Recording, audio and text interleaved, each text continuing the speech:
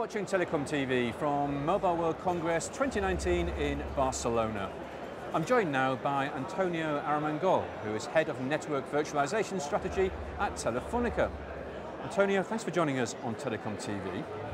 What new demands are consumers placing on communications networks? Well, as such, it's hard to say. What we are observing is that traffic is increasing year after year, okay, and that there are coming new applications, new ways of using the networks that we were not able to foresee. But what can be said is that with 5G, somehow there will be new verticals in the industry that will be benefit from, let's say, applications that have lower latency from the network and more massive bandwidth. So there will be a combination of several factors. How is Telefonica transforming its network to be more flexible and agile?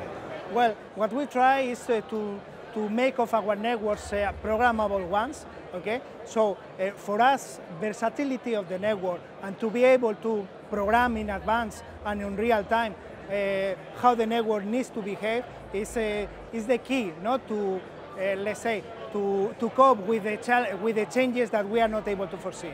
What do communication service providers need to do to stay competitive with the cloud service providers?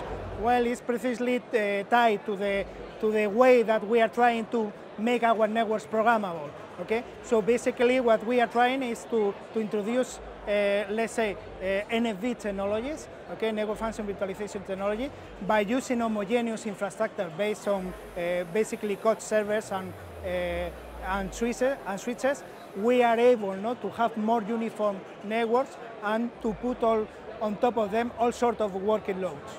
How are you shifting from using proprietary technologies to off-the-shelf technologies, and how does this help with your network? Well, for us it's key to be able, let's say, to get rid of physical appliances. So it's true that in many parts of the network, right now we are still needing physical appliances, okay? But we see that more and more the industry is able to offer us good software, good virtual network functions that can be put on top of regular servers. What are your expectations and plans for Intel's Cascade Lake generation of Xeon scalable processors? Well, we expect to be able to test them in the following weeks, okay?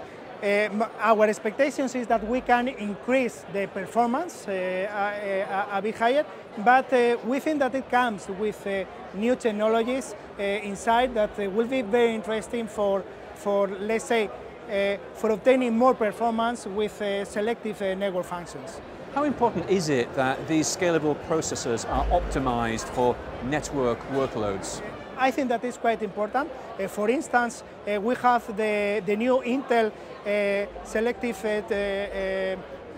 technology, selective speed technology, okay, that will allow us to, let's say, to change the frequency of some of the cores so that network functions that, for instance, have a given cores working very heavily, receiving traffic or whatever, we can increase the performance of that and lower the performance of other parts of the VNF that are not requiring so much performance. So as a result of that, we will increase the performance a lot, or that's what we expect.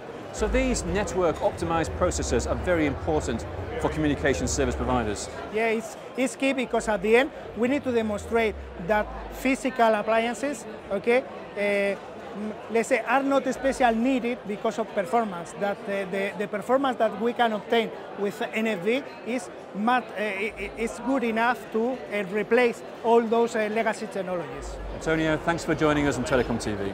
Okay, you're welcome. It's been a pleasure.